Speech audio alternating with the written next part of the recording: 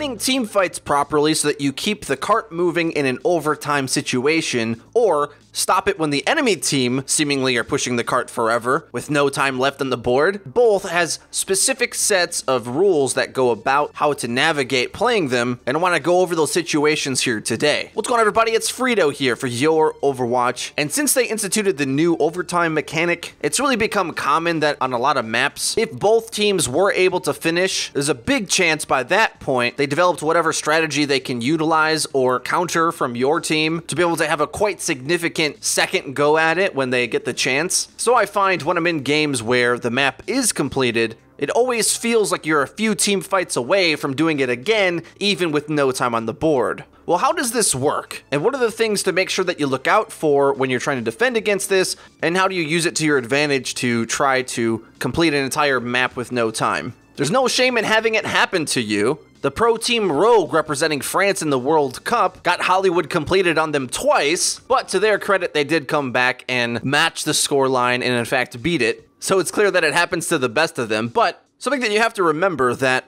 if one team has a few minutes on the board and the other team just has 1 minute, which is the minimum they can get, it isn't as big of an advantage as you think, because you can utilize these tactics that I'm going to go over here today. First and foremost, on the first engagement, you want to be careful not to make a big mistake, because there really isn't any time to regroup, and if the enemy get any ults churning, they're definitely going to win. So you don't want to extend out in any sort of poke battle, trading damage back and forth, feeding ults on either team. Don't do any of that. As the attacking team in this scenario, you want to be precise without overstepping too hard or too quickly, because you never know what might be waiting around a corner. Try to take a look around to see how the enemy is set up. Don't have a lot of time, of course, because they'll be shooting you in the face, but for all you know, they might have a surprise Torb set up in some goofy location that can just win the round if you actually run through it, or maybe a Reaper set up in a corner somewhere, lets you pass and wins the entire fight by popping your support in the head when you're not paying attention. Check things out. Don't be afraid to be a little reserved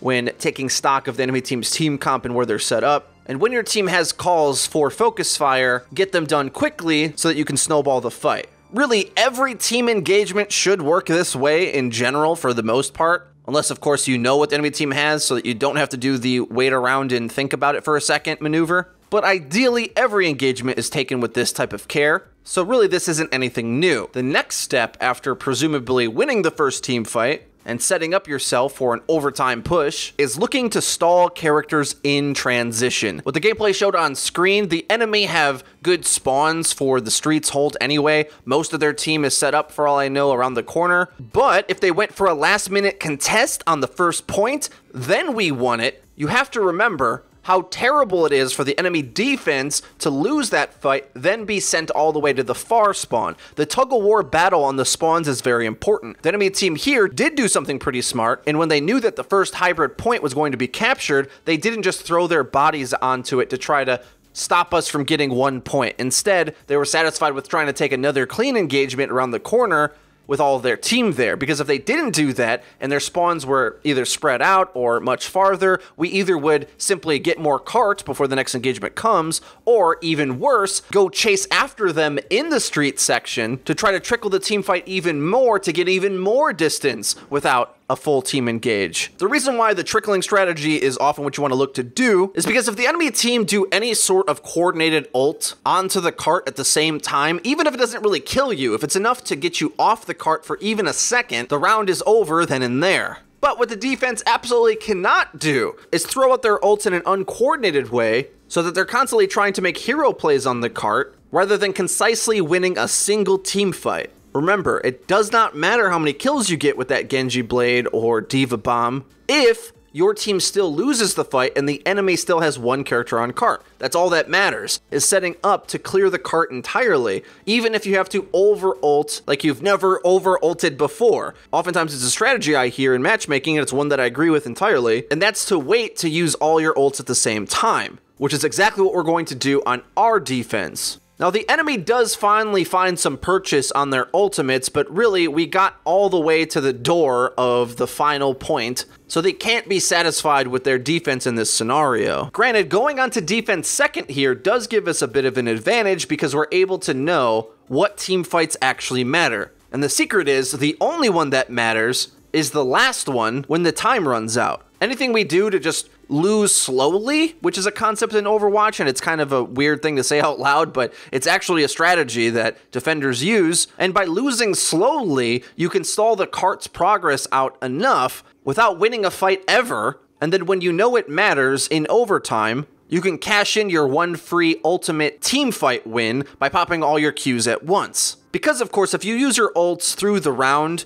and they haven't run out of time yet, there's always a chance that they regroup, get back on the cart, and then have infinite time. So by that logic, you really only want to be using your ults if you feel like you're going to be winning the team fight. Of course, it matters how much time's left, because if there's a lot of it, you're going to have to figure out how to get your ultimates churning and being very efficient with them, whereas if you know the overtime meter is close to coming up, you can just save them for that fight, win the fight that's in overtime, and then win the entire game from there. There's no benefit really to winning a fight earlier in the round if you can simply just wait for the overtime to come. It's kind of a weird mechanic and probably isn't the most competitive way to approach the game, but it's the benefit that you get for pushing the cart quite far, because of course, if you don't cap first in this scenario on Numbani, you won't have the luxury to be able to know they have to push it miles and miles away. So although it in some ways is an unfair advantage, it is a earned advantage that you had to, of course, play well and then play badly and then fail to get you off the cart in the proper way in order for you to be able to leverage it against your opponent. Now let's use these principles that we've learned and apply them to the France-Denmark game, which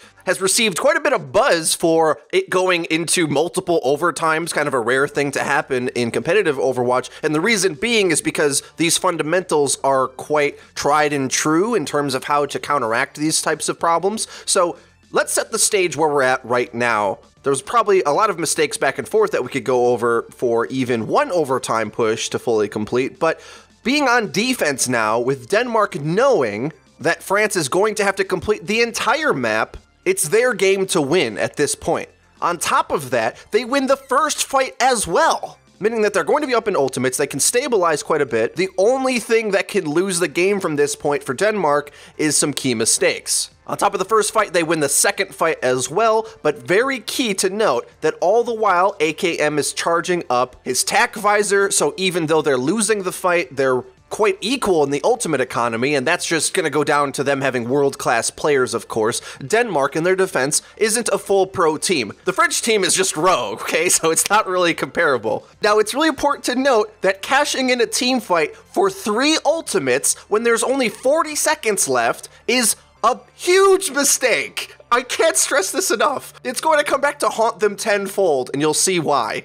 What is the value of winning this fight now when you know you're going to have like 5 or 6 engagements in overtime before they even come close to reaching the distance of all 3 points in overtime? There is no value whatsoever to get a powerful team fight win before the clock is in overtime. And on top of that, Rogue, being a professional team, knows half of the team on Denmark's side doesn't have their ults, so they know they're not going to have sound barrier to counteract either offensive ult from France, which guarantees that they're going to win it now. The only acceptable strategy from Denmark would be to maybe try to trade out the ults at the same time, but using them to convincingly win a fight before it's the last fight does really nothing, other than give Rogue an opportunity to then just come back for their fight to cash in their free ultimate team fight win. Now, in Denmark's defense, it's hard to know the impact of highly skilled players riding the cart, because what happens is through the streets phase is Denmark barely even gets a chance to charge their ults up at all. And this is something that can take you by surprise when you're playing in your games as well. It's surprising how quickly that the enemy team can go out and trickle your respawns. Here in the streets phase, and mind you, the ult economy was so good that Wins didn't have to use sound barrier to take first, so that they have it for the streets phase as well. Then they win this fight convincingly also because they're able to have all of the map control as the enemy defense has to come through the entire Westworld stage to get back to the cart. They have all the information of where the enemy is coming, and then Rogue essentially is playing defense on the cart. They're the ones zoning in the defense and funneling them into all their damage so that when Denmark tries to go contest the cart, they're just getting crossfired and get obliterated obliterated. Unfortunately, they had to go take care of the high ground first, ignore the cart, and win the fight convincingly, but they don't do that either, and besides, they probably would have lost to the sound barrier either way. Again, remember, all we need to do is save up enough Qs to use all our Qs at once. So even though the traditional logic of trying to go for odd tracer pulse bomb pickoffs doesn't really matter if the enemy team frag back. All it's going to do as the tracer player is make it difficult to find synergy points where you have your ult with the rest of your team. Their ults charge really slowly, and your odd pickoffs here or there with pulse bomb aren't coming close to your win condition unless the rest of your team can find purchase with their ultimates as well. You have to know that it's okay to lose very convincing fights without having any impact in them. Because if we look back to the Rogue fight, when Denmark used 3 ultimates to convincingly win it, Rogue handily allow that fight to be lost. They don't try to put in ultimates to try to swing it back. They know they're going to lose it, so they just allow that to happen. And that little mistake, way back when, like minutes ago, because now the overtime is extended for minutes, costed the entire ultimate economy for Denmark to be out of whack for the rest of the round. It allowed France to be able to use their offensive ultimates to cash in a fairly easy team fight, and because they didn't waste their defensive ultimates on a losing fight that they didn't have to win anyway, when Denmark cashed in their Dragon Blade, they had it for the next fight. Street's phase took forever, and Denmark never stabilized, so they never really charged up ults efficiently, and before you know it, the last meaningful fight is at the end of the map. Whereas, imagine this crazy scenario. Let's take it all the way back to when this decision was made. What if Denmark allowed Rogue to take the point? Crazy, I know, right? Why let them have the point ever? Well, I'll tell you why. Because you have like 5 team fights between now and them getting to the end of the map, which you were able to reach, and the only fight that you need to win is when the time's out. Because otherwise they can just respawn again and then come back at you. So if Denmark doesn't use any ults here, and even let Rogue have to use ults, okay? Rogue have to win the fight. If you're winning the early fights mechanically, win the next fight mechanically, and Rogue's gonna have to panic ults to even have a chance to win the fight. Then if you decide to, you have the decision, either let Rogue win it, let them use their resources, or then you use your resources to counteract that fight. Either of those decisions could have ended up working out for Denmark. If they trade out ultimates in the final fight of the point A take, they possibly can win. Or if they just concede and allow France to blow most of their resources, because remember, the attacking team here has to take the point. There's no reason to give them a free fight by having a big window where you're defenseless. And then if you do that, you can set up a clean multi-ultimate fight on the cart in the Streets phase at one of the multiple Streets phase fights you're going to get. You get like 2.5 Streets phase fights, you get another fight for sure by third. Any one of these fights you could potentially use to pop all your ults at once. You can look for the best opportunity to do so. You don't have to keep trying to find these clutch ultimates or these potential swing play ultimates. Forget all of that. Let those fights be losses if they be losses, and instead formulate that one team fight in overtime. I'm going crazy about this, guys, because unfortunately, this is a fundamental of Overwatch and how it's played that everybody should know. It can be difficult sometimes to be able to track which team has what ultimates, but knowing not to spend 3 ults on a fight that doesn't matter is a lesson that's learned hard and I think quick. Hopefully quickly. And hopefully the rest of you don't end up making these mistakes yourself. Rogue made a whole lot of mistakes in order to get themselves in this position, but of course the veteran team won out in this situation. And unfortunately, Denmark, with the game to win, made enough mistakes to lose it. Because if you wreck your ultimate economy, all you have left is mechanical skill, and I'm sorry, but Rogue is gonna beat you in that way. Rogue as a team oftentimes aren't very good in ultimate economy. It's something that they've improved on, and their mechanical skill has won them fights in the past, so they're well prepared to win that game, trust me. They've done it all the way through NA, beating them over and over again in the NA scene. They're well versed in having poor ult economy and still winning games, so the only way you probably are going to be able to beat them is with better ult economy than they have. Though, of course, with their experience in Korea, Rogue have improved immensely in this regard. If you enjoyed the video and you found it useful, please leave a rating. It really does help us out, lets us know that you're enjoying the content. If you haven't already, please hit subscribe, because we do upload each and every day, so you're going to want to hit the bell icon so that you join the notification squad, so that you get notified when our videos go live. Linked in the description, you can check out our Twitter and our Discord server, where you can interact with our community and find teammates to pair up with. That's been it for me. I've been FREEDO for Your Overwatch. I'll see you guys next time.